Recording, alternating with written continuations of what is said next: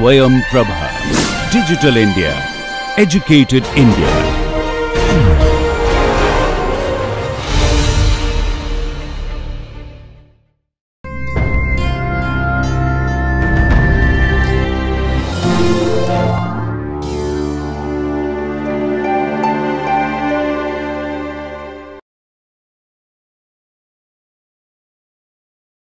Let's start talking about direct sums of modules.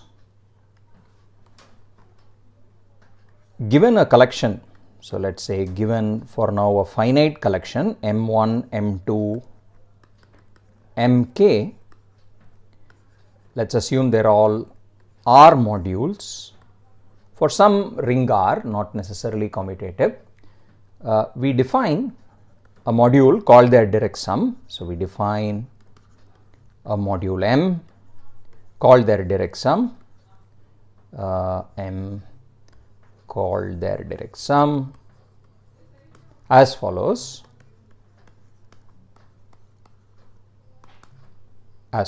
We first need to specify what M is as a set.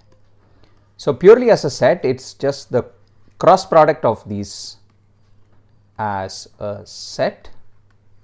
In other words, the elements of M look like tuples, ordered tuples x1, x2, xk, where each xi is an element of the corresponding mi. I runs from 1 to k, and we need to also specify how this becomes an R module. This becomes a module via component wise. So this is the set and component wise addition and scalar multiplication.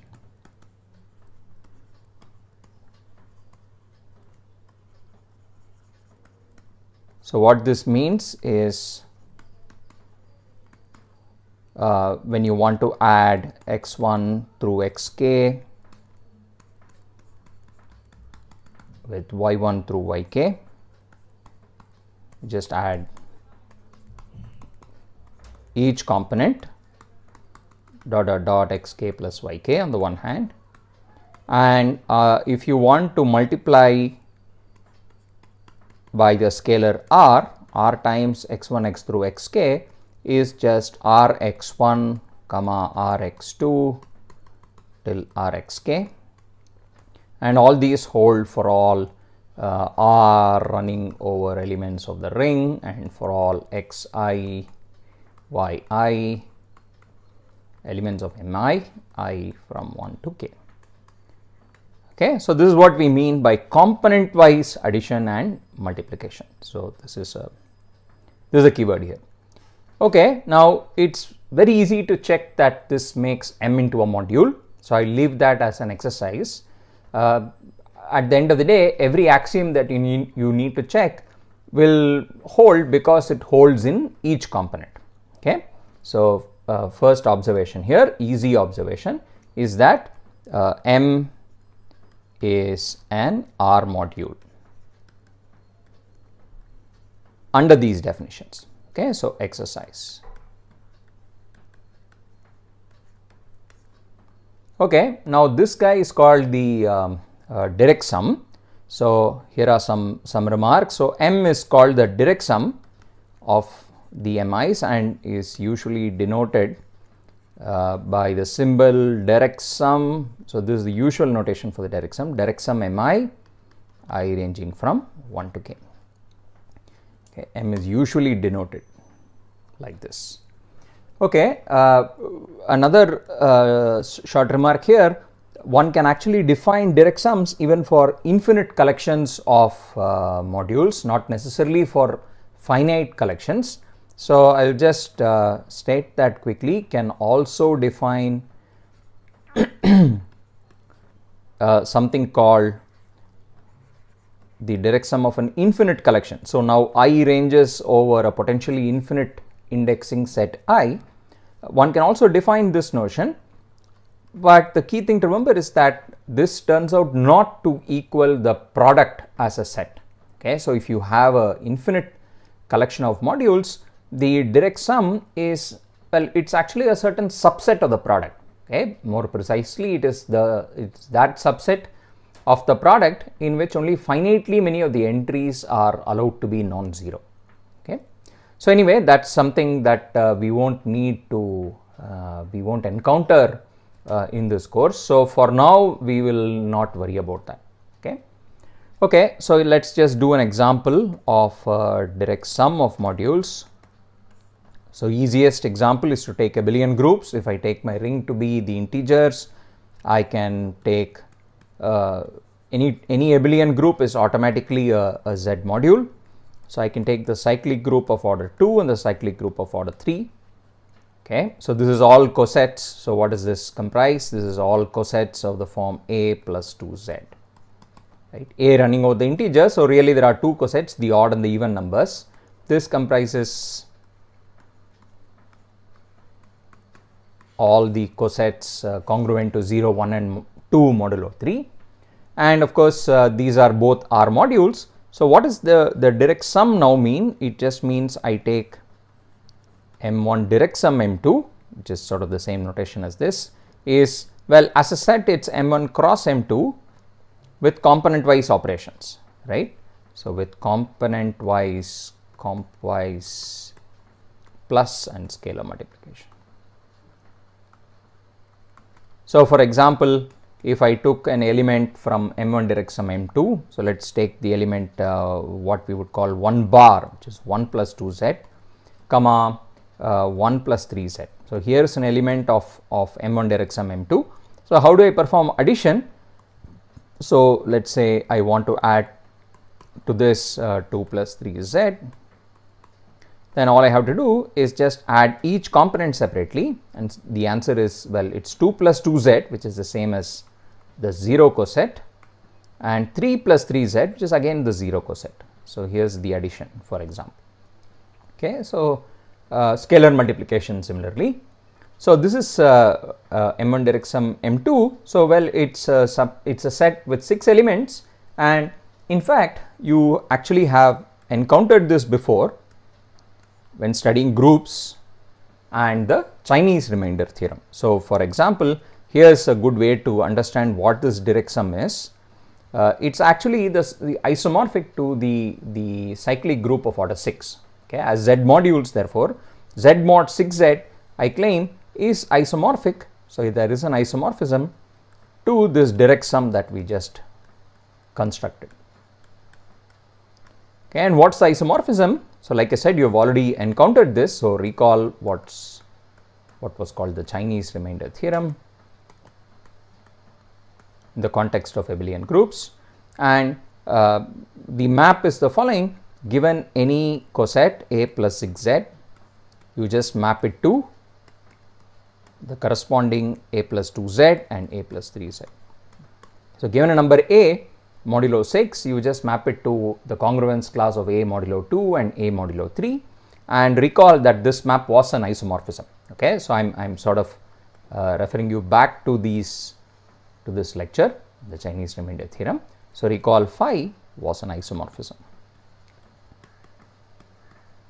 So it's an isomorphism of groups.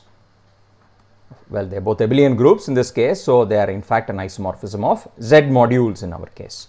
Therefore, of an isomorphism of Z modules. So in this case, the direct sum is nothing but well, we can identify it with the Z module Z mod 6Z. Okay, so so conclusion, Z mod 6Z is actually isomorphic to the direct sum.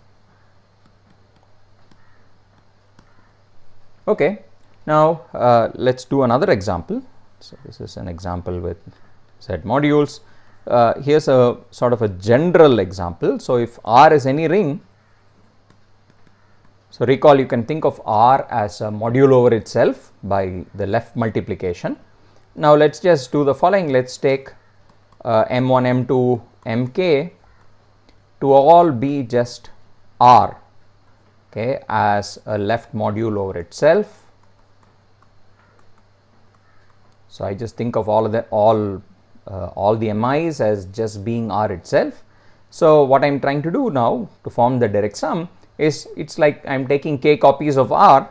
So what does the direct sum now become? So the direct sum of the mi's, I ranging from 1 to k, well, by definition this is just, as a set, it's just m1 cross m2 cross mk. So in other words, it's k copies of the ring R itself. So this is k copies.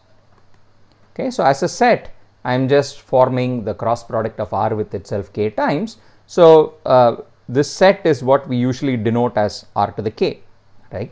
So this is the direct sum of R with itself k times is as a set R to the k with component wise addition and scalar multiplication.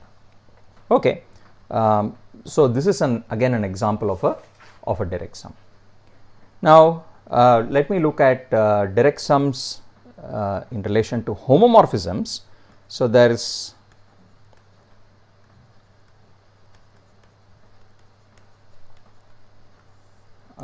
there are some obvious homomorphisms that are important. So suppose I again have the same setting. I have m1 through mk, which are R modules. Then observe that I have a map from each mj. So let me take any one of these guys, and from that I have a map to the direct sum. Okay, what's this map? So let's give this map a name. Let me call it alpha sub j. This map does the following. If I have an element x in the module mj, it maps it to the ordered tuple, which is 0 in all the other components, except in the jth component alone. So this is now the jth component. It takes the value x. Okay, so this is the map from mj to the direct sum. So this is a well defined map, and as is clear, because the right hand side has all component wise operations, it's clear that alpha j is a homomorphism, is a R module homomorphism. Okay, because addition goes to addition, x plus y goes to x plus y on the right side, and similarly when you multiply by R on the left side, goes to multiplication by R on the right side. Okay, so alpha j is in fact a homomorphism, and what's more, alpha j is an injective map. Alpha j is injective. In other words, it's a one-to-one map. That's again clear because x maps to the sort of the tuple with x in the jth component, right? So two different things can't map to the same thing on the right side. Okay, so it's clearly an injective map, and so if you look at the image of alpha j, so consider the image of alpha j. So what's the image? It's, well, one way of saying it is you just take all tuples in which, so this is can be written like this, 0 cross 0 in all the components. The jth component alone, I take the whole module mj.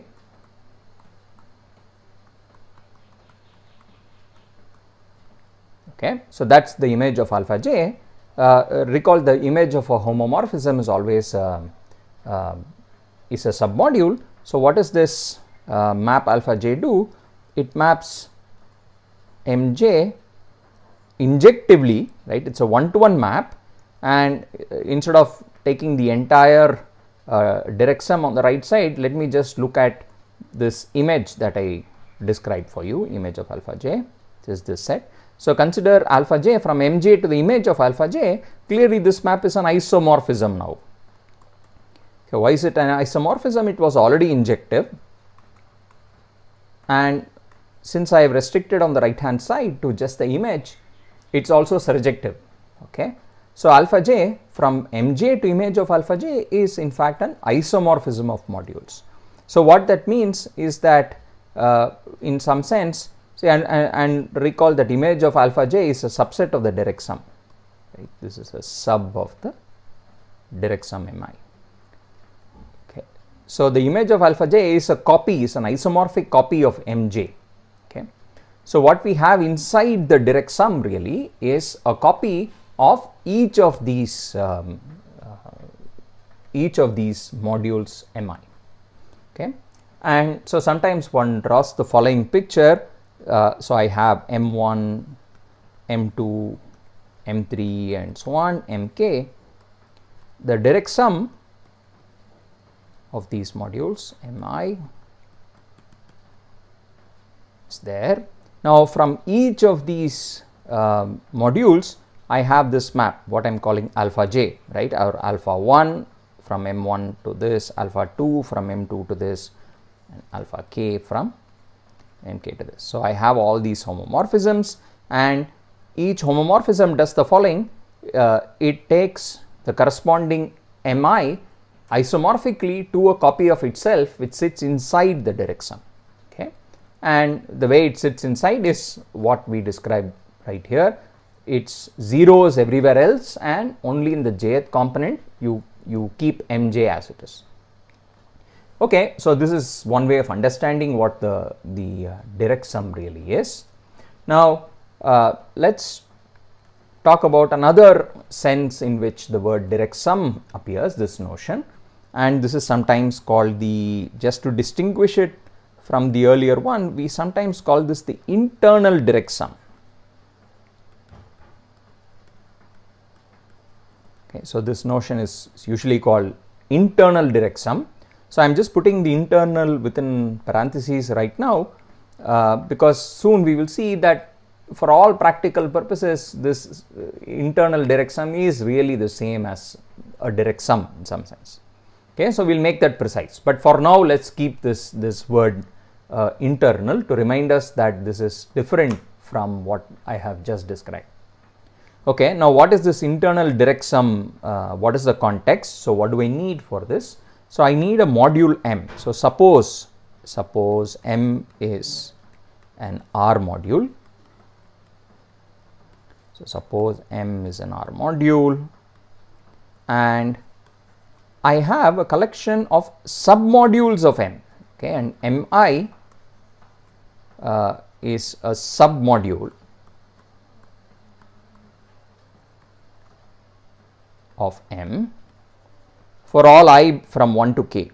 Okay, so I have k different I have k submodules of my module M. Okay, now definition, we say that M is the internal direct sum. We say that M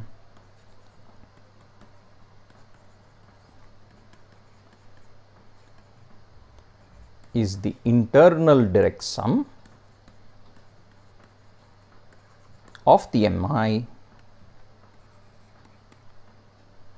of this collection of submodules Mi, I goes from 1 to k, if the following happens: if each element M belonging to M can be written as a sum, can be written as a sum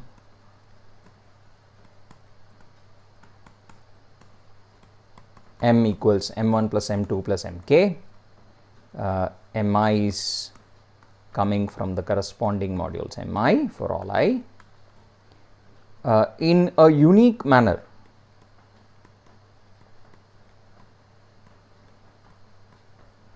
Okay, so there are two parts to this definition. On the one hand, you can write it.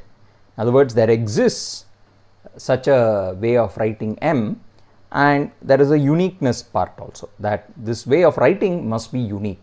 Okay, so what does this unique mean? So let me just explain that a little bit more. Unique manner means if I can find another such decomposition, M1 prime plus M2 prime plus Mk prime is another such decomposition of M, or way of writing it into a sum, then in other words with Mi dashes all coming from the submodule capital Mi, then the Mi and the Mi dashes have to be the same for all I from 1 to k. Okay, so this is the definition. We say that M is an internal direct sum if every element admits decomposition into a sum of Mi's in a unique manner. Okay, now let's now reconcile these two notions of internal direct sum and what I initially called the direct sum. So now observe that these modules MIs, so when I defined these modules MIs, when I gave you the modules MIs, I said they are all submodules of some ambient module M, right? So I have an M, that's my module, and inside M I have these submodules. So that's M1. Well, any two submodules at least intersect in the origin, in the 0 element. So let's say, let's draw a better picture. So let's say that's M1, maybe this is M2, that's M3, and so on. So I give you a bunch of submodules, but a submodule can of course be thought of as a module in its own right. Forget the fact that there is an ambient module, a module which contains it. Just think of each of the MIs as just being modules in their own right. Okay, so view the MIs as modules in their own right,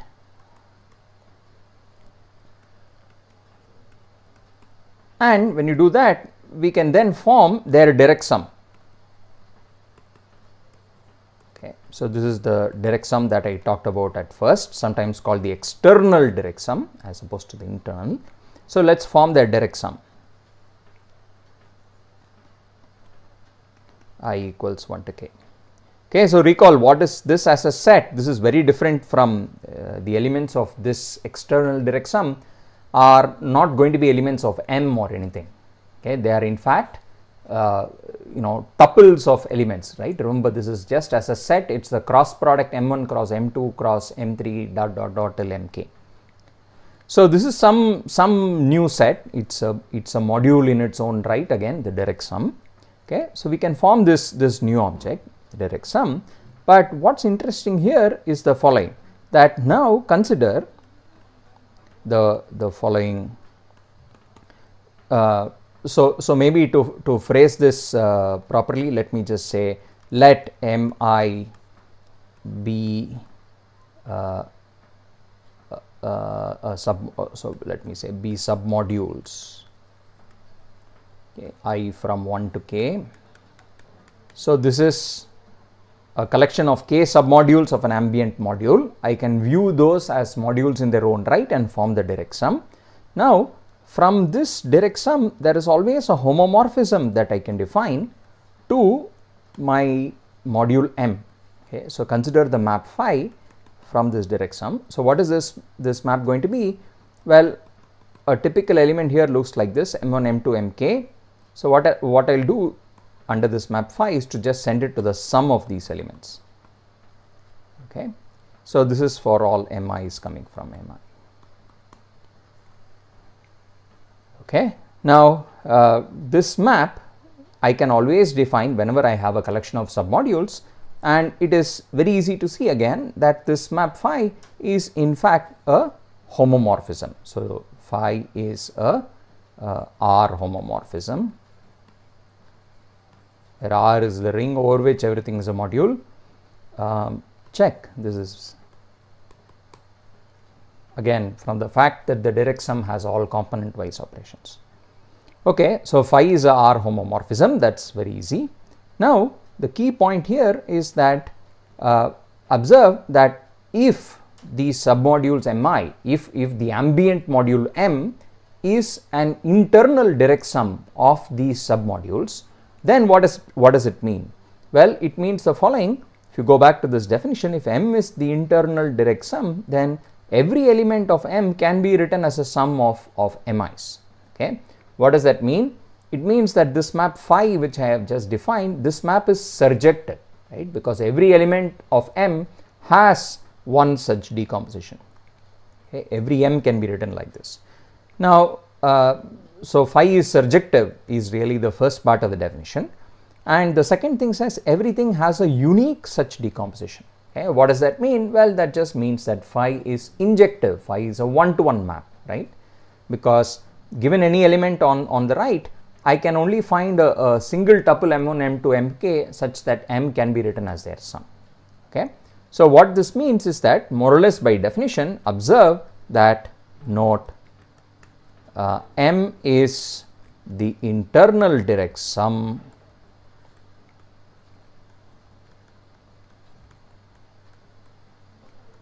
of the submodules mi 1 to k is the same as saying that this map phi which I just defined is an isomorphism. Phi is an isomorphism. Okay, isomorphism of R modules, of course, everything is over some ring R. Okay. So, what this means is that this notion of internal direct sum, right, if m is the internal direct sum, in some sense it is isomorphic to the external direct sum of the mi's.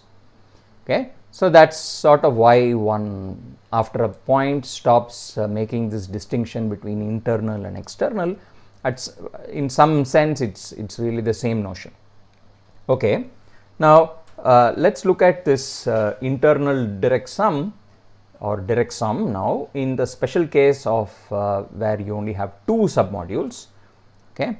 So, this is this is something which comes up very frequently.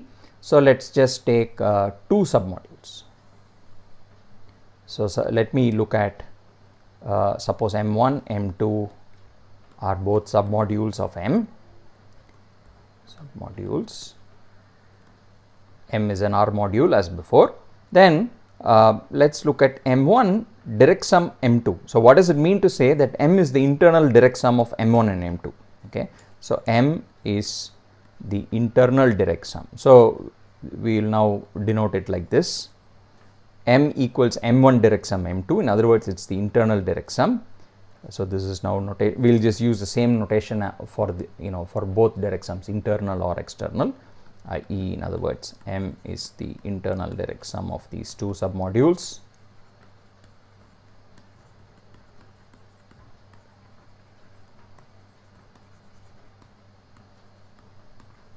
Okay. So, then observe, then note the following: m is the internal direct sum can be written as follows, rephrased as follows, if and only if m1 plus m2. So, two things should happen. One, the sum of these modules should equal m. Okay. So, recall we talked about this general construction of submodules. This is the usual sum of submodules. Okay. And what was sum? Sum was supposed to be the following: you take the union of those two guys m1 and m2 and look at the smallest submodule, the submodule of m generated by the union. Okay, that was the definition of the sum.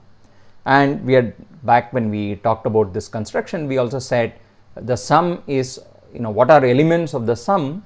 They are nothing but things of the form m1 little m1 plus little m2, where m1 comes from capital M1 and m2 comes from capital M2. Okay, so go back and look at the video on sums of submodules. So here are two conditions. Number one, that the sum, the ordinary sum of these two guys should be m, and property 2, the intersection of these two should be just the 0 submodule. So, I claim that if these two properties are satisfied, if these two properties are satisfied, then m is just the internal direct sum of m1 and m2, okay, and conversely.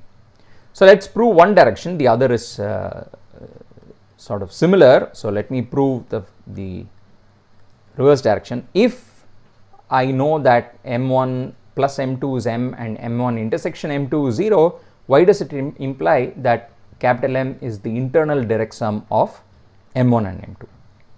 So, let us prove the converse. So, we need to show that given any element m in M, need to show that m can be written as a sum m1 plus m2, m1 belonging to, so mi belonging to mi in a unique fashion. Okay. So, let us prove this. Number one, m can be written like this because, so firstly observe, since just the ordinary sum of m1 and m2 is all of m, This means that there exists M1 in M1 and M2 in M2 such that M can be written as their sum. Okay, this is again from like I said, from that video on sums of submodules. Now let's prove the uniqueness that comes from the second part of the hypothesis. Okay, so let's show uniqueness. So if I can find another such decomposition, so let's say I have one such and another one,